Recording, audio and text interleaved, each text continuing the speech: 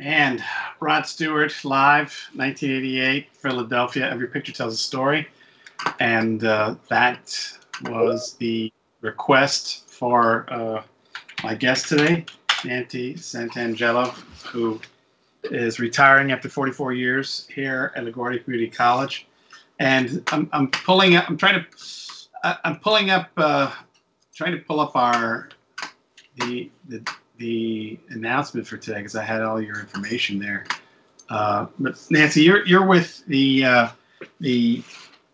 Office of Student Information and the Welcome Center. Is that correct? Yes, the Student Information Center, the Welcome Center is part of the Student Information Center. And up until the pandemic, I worked very seldom at the Student Information Center. But when we came back, the part-timers weren't ready to come back and we needed to have it open. So it fell on the full-timers' shoulders, mainly mine and Loretta's, but Michael Saunders. So welcome. Thank you. And just so people understand, Nancy is not going to be able to share her video with us because of technical issues. So we're going to be conducting the show with on her end with audio. So just for those who are watching, Nance, and we played Rod Stewart at your request. Any particular reason you wanted to have Rod Stewart as your opening music? I like him. I've seen him in concert a couple of times. I just like his songs. I don't get to play his DVDs much, so when I can hear it, I like to hear it. Yeah, all my DVDs are in a closet. Yes. He was a big fan. My sister, who is my senior by 9 years, he was a big deal for her. Yep. In the 60s, growing up. So we've talked a little bit about the format for the exit interview. Why don't we start by talking about your background and your life before LaGuardia? Well, I started working here when I was 3, so I don't have much of a background. However, in those short years, I was the first. I was in the first graduating class of LaGuardia. So, and as a lot of our students now, I was the first person in my family to go to college. I'm one of 6 children, but mostly 5. I have 5 children. I lived in the Bronx, and when I filled out the application, I registered for or admitted to LaGuardia to Community College number 9. LaGuardia didn't have its name yet. So when we came in here in September of 71, there was an old factory, and all the buildings around us, we had the Equitable Bag building, the dormitory building was the Chiclet factory, Dentine and Chiclet factory. So you always had spearmint and peppermint whiffs in the air. There was Lenny's Clam Bar across the street at one point. There was a Roadway Bar. There was EAB Banking. We just had the one building, and then across the street from the main building was the Sony building or the satellite building. And we used to pay to park on the top of the rooftop over there. And it was, once I started working, it was $65 a quarter to park. And man, we were squawking about that, but we paid it. The street parking was very scarce. So I came to college. I came from the Bronx. A lot of the folks that I graduated high school with were going to Lehman College. And I knew that if I went where they were going, I'd probably still be in college because they were just carrying on from their high school days. So I came here, finished in 2 years. We were on the quarter system then, and we had the internships. So it was the first, when the doors opened, there were 525 of us in school. And then you were either on A or B. So if you were on A, you did an internship during the 3rd quarter. If you were in B, you did an internship in the fourth quarter. And I think I was in A. We did an internship, and you could still take a class. You had to take one class with it. It was a seminar. So you came back to school one night a week, and we had discussions about what to expect at work and, what you needed to do and that. So, what were you majoring in? Liberal arts, because I knew I was going into education. Right. So I had an internship at a Head Start up in the Bronx, working with 3 and 4-year-old children. I also did an internship in Puerto Rico. They needed to send some folks over there, and I got chosen to go. The family that I lived with while I was there, the husband was a professor at one of the schools, and the mother was a school teacher. So they were pretty well off. They had a housekeeper. I came home one day from work, and my room was beautiful. I mean, it was neat. Meals were cooked. I was like, wow, And then I did an internship here in what would be student life. Leo Newbold. I don't know if you remember that name, Hugo. I don't know how. No, that precedes me. So I had great experiences, and from here I transferred up to Cortland and I majored in education to be a phys ed teacher. But the year I graduated, the city wasn't offering the test for the teachers because of Title IX. So there was a big rigmarole and that. But I did teach for a couple of years. I taught in a Greek school, Greek American Institute in the Bronx, and Sacred Heart Private School also up in the Bronx, because we lived there at that time. So it was a much easy commute. And that. So how did you end up back at LaGuardia? Well, because after I had graduated, even when I worked here, I did work study. I worked for Fern Kahn, and I worked in other offices. And then after graduation, I'd work down here for registration during the breaks, because they knew me in the registrar's office. And then while I was teaching, I would still work here, because working in a Catholic school or a private school, the salaries are pretty low. So I always worked in the registrar's office many years. In fact, when Loretta sent out the announcement, I had forgotten about registrar, because it was in the mid-'70s, late '70s, even the early '80s. So I worked in the registrar's office. And then at one point, I just decided that I needed to work full-time. I was offered a full-time position in the registrar's office. So I accepted it. And I remember being out at Smith Haven Mall the year before I was hired full-time, and Judith Gazzola and I were good friends, and we were in the mall, and we were looking at these different mannequins and sales pitches. And I said, if we got hired full-time that year, we were going to be making $10,000 a year. We were going to be rich. I mean, I'm telling you, we were going to be rich.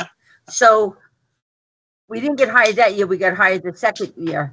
And, well, we weren't rich, but we were working full-time. So. Yeah, I forgot, you mentioned Judith, who passed. Yeah.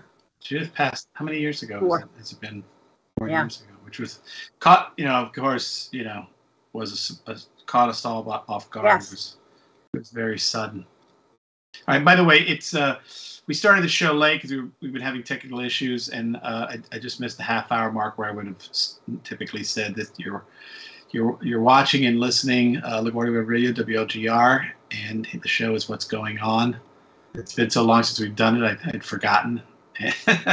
And my guest today is Nancy Santangelo, who is with the call center and the welcome center here at LaGuardia Community College, which is just to be clear, the call center that is part of Student Affairs, correct? It's the Division of Student Affairs? Yes. Or is it it's split, so we're under admin as well. No, we're under Student Affairs, but Student Affairs, we're in enrollment management.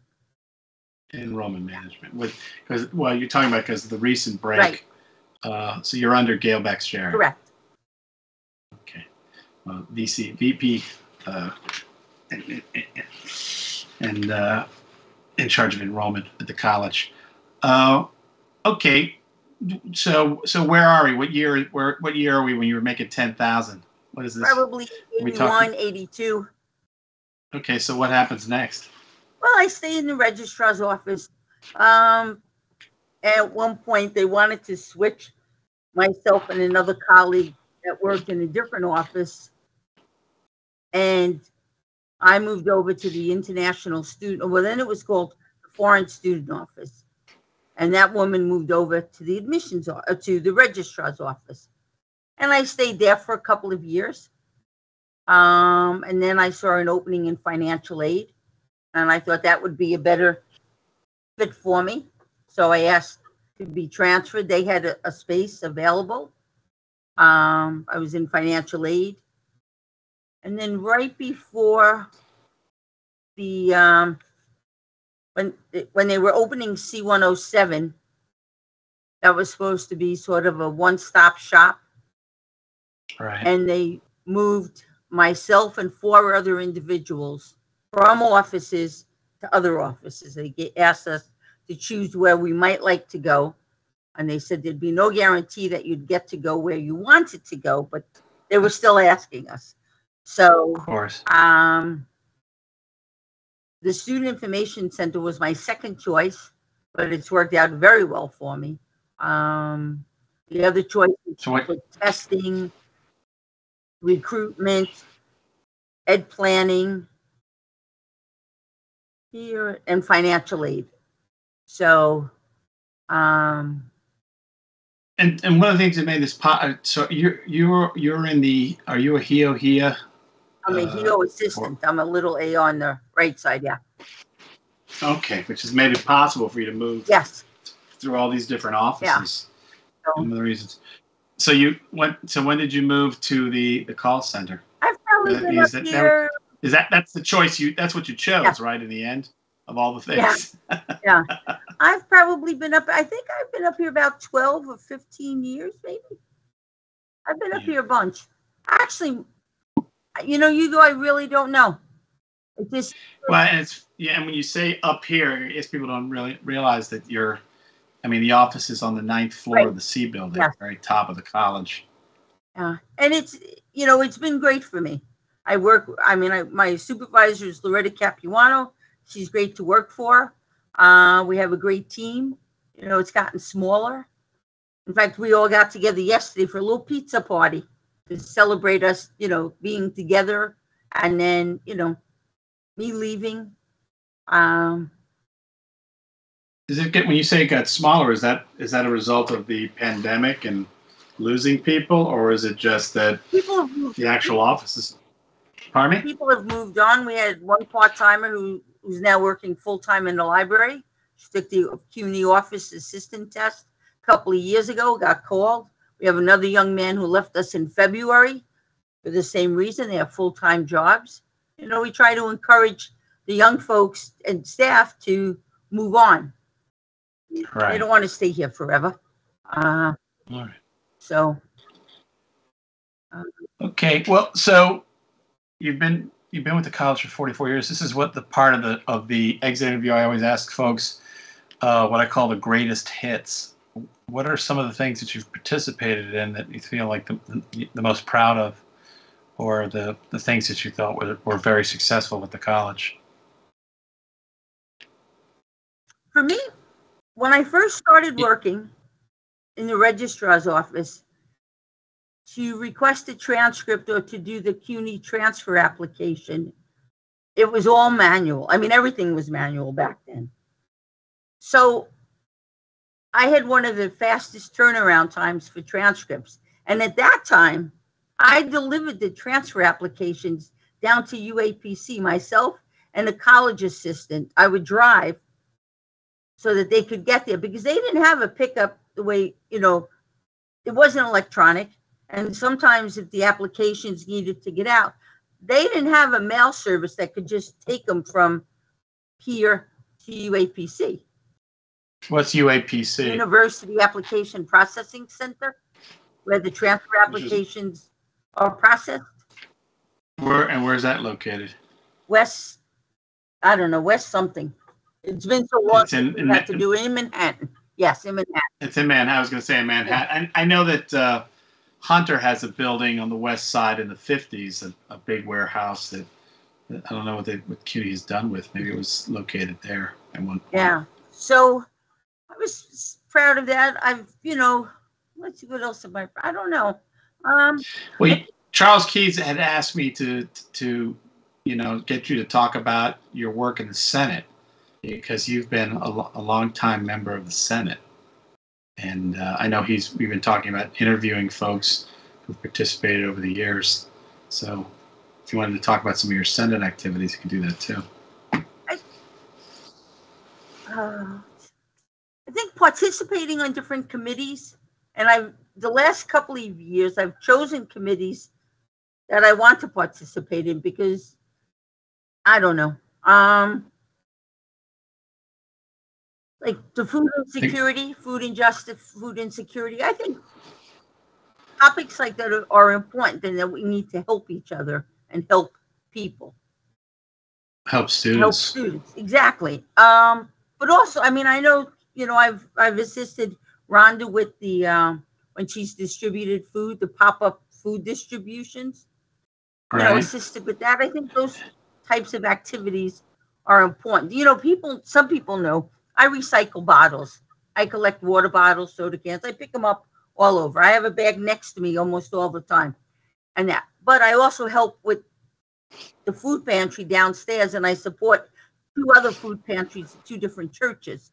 But I think helping students is important, and I've done that. I have some thank you notes I was showing Loretta the other day of just things that I've done.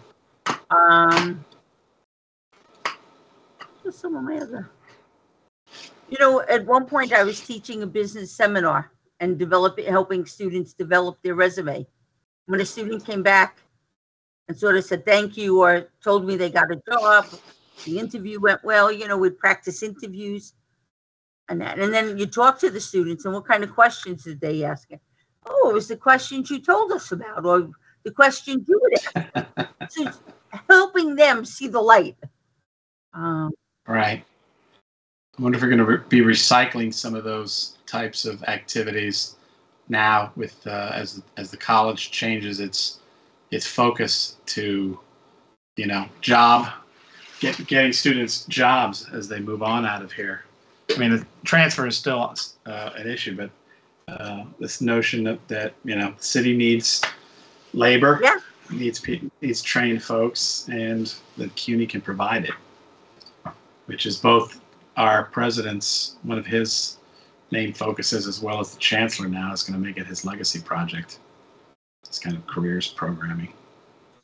So maybe we'll be, and it's just funny. I think that we've been doing this for years here at LaGuardia, right? Like you talked about co-op. Co-op. We were founded. We were the co-op college. Yes. And that kind of disappeared. I mean, I don't know if you were part of the Senate in the years when co-op met its demise. I was, and I wasn't happy about it then, but I know we voted, but Yeah, well, a different administration. It's just interesting that the previous administration kind of took it apart, and now I've got a feeling that the president's going to try to put it back together again. That would be good. So the students, you see some of the young folks that are coming here, and they don't have a clue, about work or life, and or work life anyway. They don't expect that when they go to work they should be responsible to have tasks that need to get completed during the day, whatever they are. So I'm looking at the stream here. We don't have anybody asking questions, though we do have listeners. We have watchers. So if folks did want to put in a question, but usually in the absence of questions, what I like to ask of my guests are, you're moving on and we're staying behind. And so what kind of advice would you like to give some of us who are going to continue to do the work here at the college after you're gone? What are some wisdom you could share with us from your days, your 44 years? when I first started, I mean, I started young, so when I started, I never thought about retiring. That has, I've been talking to people in the last couple of months because they say, oh, I wish I was you. I wish I was you. Well, you got to figure out when it's the time, when it's the right time. And I had asked people who had retired what made them retire or how would I know? And they said, you'll know when you know. And over the last couple of months, I've seen the college go through many changes. Most of them were good. Some of them I don't think were that good. But in my opinion, I just had to keep working. And when it got to be, I really don't want to be there, then I knew it was time. And I have some family things that I need to take care of. So I want to take care of that.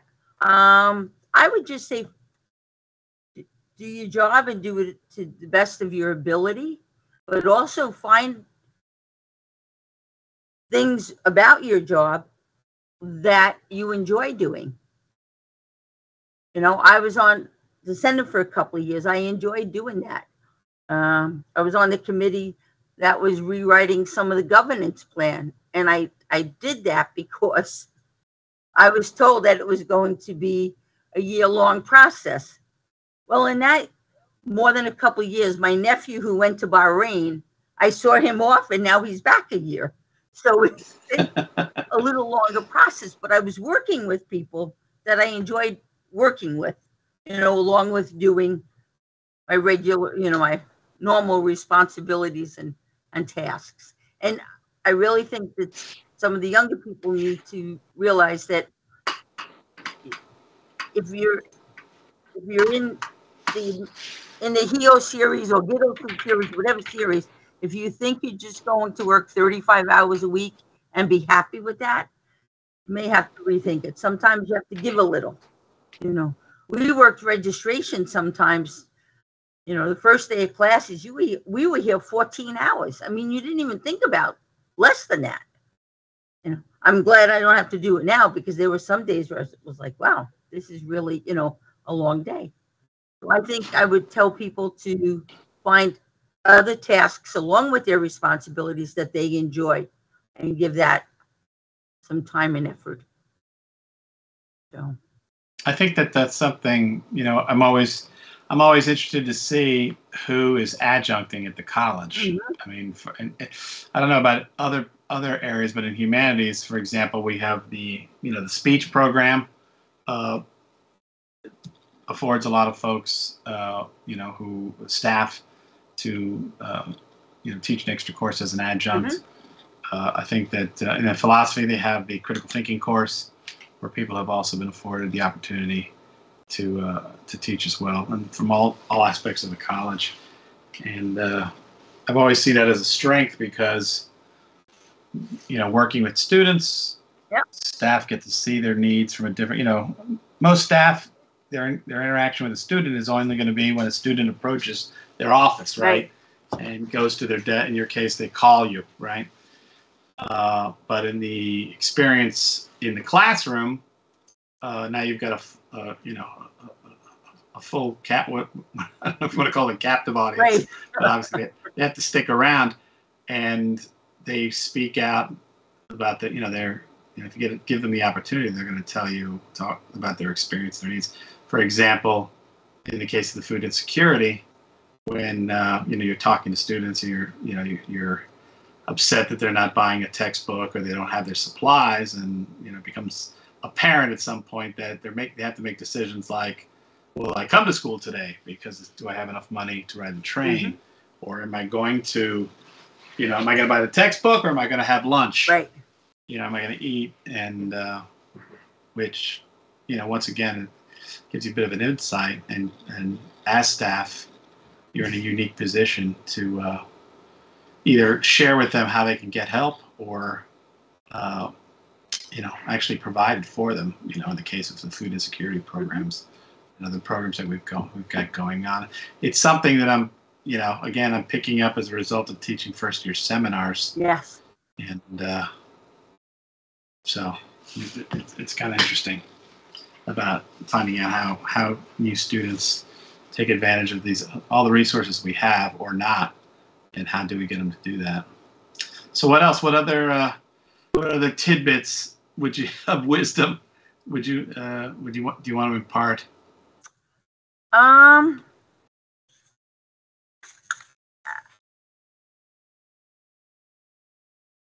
think we have to be true to ourselves. And there's some people who walk around with their chests puffed out like they're so high and mighty. And as I tell students in my class when I was teaching, or even wherever I'm contacted outside of this college, you're as important to your family as I am to mine, as the girl next to me is to hers. And sometimes people that are here just don't get that. They think the world revolves around them, whether they're the student or a faculty or a staff. They're just like, I don't feel that way. And I think we have to encourage students to know that, they're important. They have to show respect, definitely, but that they are important, and I think, the keynote speaker for opening sessions, about being kind, Right. I think some folks around here really need to start showing that a little more often than they do, and I know, when you're teaching, sometimes it's, you could be kind even though the student isn't doing well. Maybe, like you said, maybe they have to decide whether they're paying their bill or buying a book or having lunch. So, what I would tell staff and students and faculty, be kind, and do as much as we can, because as they say, we don't know what somebody's struggles are outside of, when they're not here, or how they got here this morning or this afternoon. Yesterday morning it took me an hour and a half to get here. I wasn't in the mood. So that happened to our station manager, our station director, Jamie Riccio, who's listening in, and she said there were like 3 accidents she had to deal with on her way in from northwestern New Jersey. Yeah. So, yeah, it was interesting because, as you point out in the opening sessions, if I had asked one question, I was going to ask the question, why did we choose that particular topic to open up the sessions with? And I was wondering if it was because, as you were saying, things are tough for our students. Things got tougher in the last 2 years, much tougher. So I was trying to figure out if it came, but in the end, I know that my understanding is that Ellen Quish, who was on that committee, came up with that. So it'd be interesting to find out what her thinking was about choosing that as a particular topic for us to focus on and to start the year with. But and it's interesting because I don't know how you were when you were running your seminars. My bedside manner in my classroom, vacillates. Yes. Sometimes I'm dad, I'm the angry dad who comes home and people have been up to mischief, and then sometimes I can be mama, and I'm gonna take them to find out why they're not getting whatever resources they're entitled to. Yeah. It's a good lesson. So we're near the end of the show, the hour, and I wanted to give you an opportunity to thank anybody you'd like to thank at this point. I know, like you said, you want Loretta Capuano, your supervisor, in the Student Information Center and the call center. I'd like to thank the rest of all the folks that work up here in the Student Information Center, all of our part-timers and the rest of the full-timers. There's 5 managers up here, me being one of them, and we range in age from, well, probably in their 30s to me, and that I was born 82. That's enough. So, and the part-timers have been, great to work with and work with. I've worked in many offices, the financial aid office for the most part, different offices, different folks that have come and gone.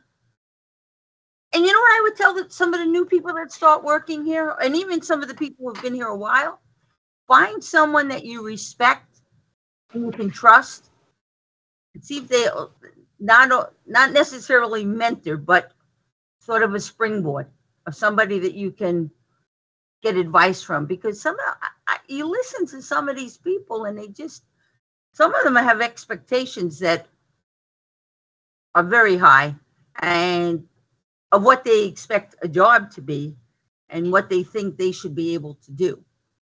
So that would be what I would leave with, is that you should find someone that you can listen to and respect and trust them.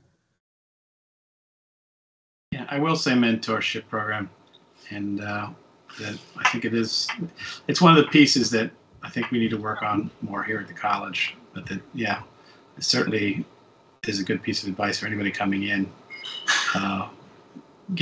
Find somebody to help you, learn the ropes. Yes. Okay, well, so we're almost out of time, and we're going to give a little time for a little bit of music. Nancy wanted some country music, so we're going to play a little bit of the Carter Family.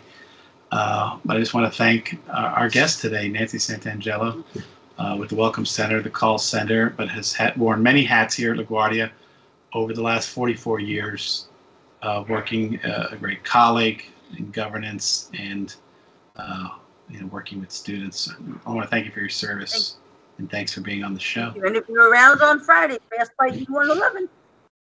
I am. It's interestingly enough, I am going to be around on Friday, and maybe I'll, after I'm done with my students and their e-portfolio hour, I will pass by. Sure.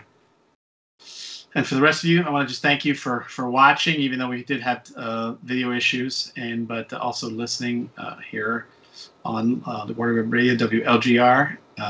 The show has been What's Going On. I'm your host, Hugo Fernandez. How can someone Thanks for watching this later on? How can they listen to it later on? We provide a archive. First, it'll be on the Twitch stream for 2 weeks. Then we have a audio archive, which we call the SoundCloud. Plus, we have our YouTube channel. And interestingly enough, you will end up in the institutional archives that Thomas Cleary manages in the library. So if anybody ever wants to, pull your exit interview and hear your story, they'll be able to get it there.